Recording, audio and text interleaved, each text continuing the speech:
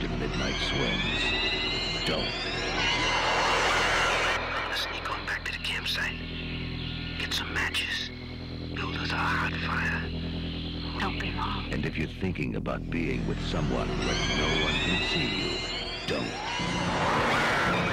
Because this summer, a legend of terror isn't just a campfire story anymore. They say he smashed his way through the bunk room door, just a mass of flames. Burned alive, cried out, "I will return!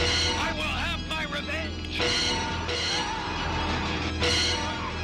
He lives on whatever he can catch. Right now, he's out there, watching, waiting. Who's there?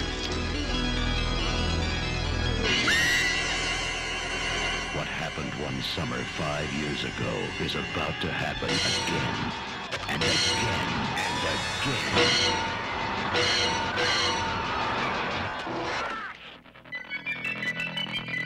The Burning.